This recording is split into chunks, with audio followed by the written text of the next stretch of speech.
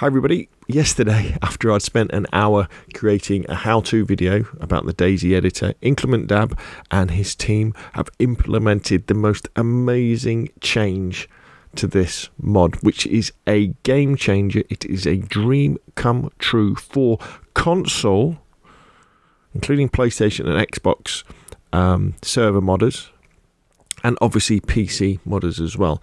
What Inclement Dab has done with his team is they have now added export options to the DayZ editor that fit exactly what we need to be able to create and then save and then upload custom structure spawn files and the associated map group pos code snippets to make sure that loot is spawning inside them.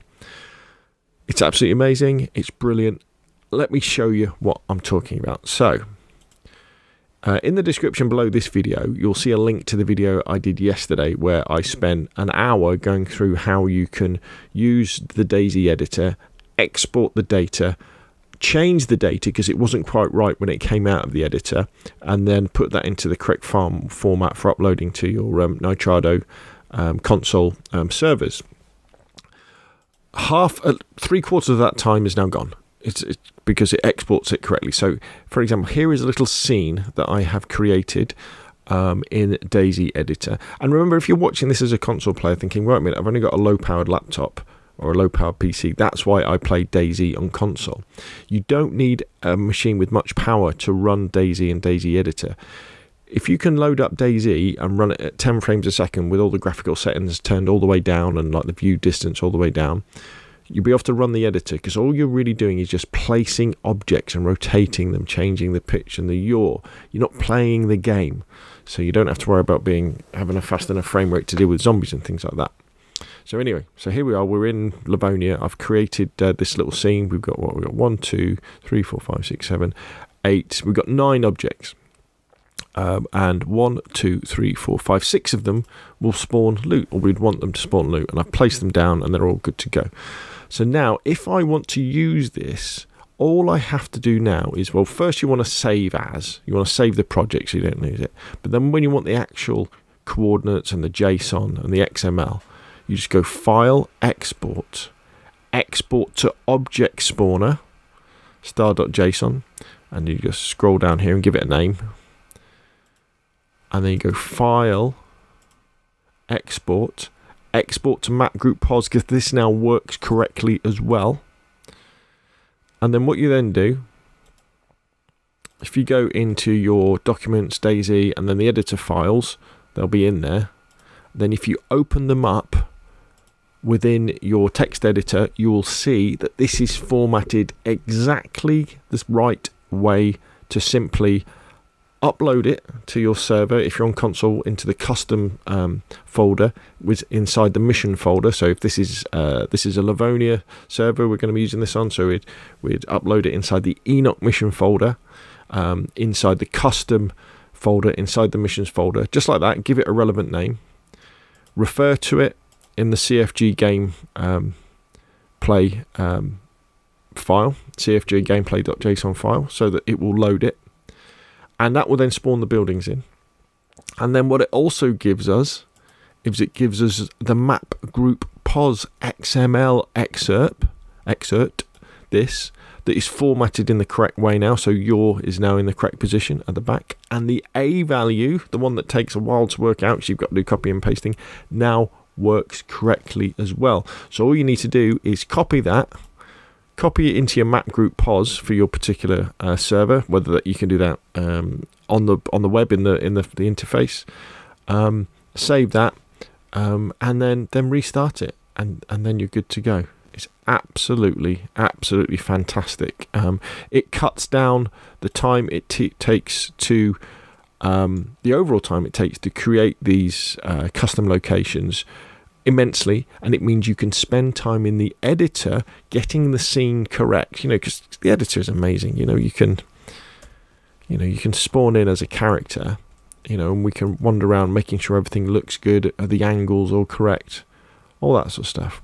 It's a fantastic piece of kit to use, on par, I think, now with the way that you can spawn structures in the Juice editor for Armor. It really is. It may even be better. It may even be easier to use, I think. So you can spend your time doing that, creating immersive locations for the players on your servers, and the actual time it takes to do the technical bit of uploading the files, and then editing the map group pos takes a couple of minutes, and you're done. It's absolutely fantastic. A massive pat on the back. It means that now people who maybe even before were a little bit reluctant to have a go at something like this, now you can dive in and you can create all sorts of things. A couple of little hints and tips as well. When you're using the editor as a console player, or doing stuff for console, make sure that when you put stuff, search for stuff and use stuff, use the land stuff. So land mill tent, for example. Don't use the builder stuff, because the builder stuff is part of another mod that loads in when you load in the editor. And obviously don't put too much of stuff in, because you don't want to overload the server as well. If you're putting buildings in, it's always good to choose somewhere where the land is fairly flat. Otherwise, you'll spend a lot of time moving your structures up and down in order to make sure you haven't got either steps that don't reach the ground, or you've got like grass coming through and poking through that way. And the other things are just make sure that on your server you have activated CFG gameplay.json. If you're on PC, make sure you've got in your server DayZ.config file, you've got enable CFG gameplay file equals 1 semicolon, and then you simply upload the files inside your custom folder. There it is, dodgerslivepub.json. Alter your CFG gameplay.json to include within the object spawner array the address. So on console it would be square bracket exclamation quotation marks custom / the name of the file.json quotation marks close squares bracket, and then within your map group pos, post in those, because they're the bits that spawn it in, save it all, restart your server, and you will be good to go. So there we go, an amazing update. Thank you very much to Inclement Dab and his team. This is only the beginning. Actually, there was one other tip that I was going to mention as well. Is if you want to build walls, there's certain walls that we can spawn in, but there's certain stuff we can't. But remember, especially for things like bases, you can make very, very interesting bases using containers, because there's different types of containers. So for example, if you wanted to make a military base, who's to say military base, like a forward operating base, a temporary military location during the infected apocalypse, wouldn't be surrounded by military steel containers? A very, very easy and quick way to make a secure structure that would be secure against zombies. It could be secure against the infected. So that's what I'm going to be doing with some of my military stuff. To create a walled enclosure, I'm going to be using containers, because they're one of the easy walls that we can spawn in on console. Anyway, there we go. That's enough from me. Thanks again to Inclement Dab and his team. What an amazing job they've done. And I can't wait to see what the community comes up with all these custom JSON files that you can simply copy from someone else, download it from their GitHub or wherever they put it, on Discord or something, or on Facebook, upload it to your server, put the correct file reference in the CFG gameplay.json, and then you will have what they've done. Brilliant. Thank you very much. See you again soon.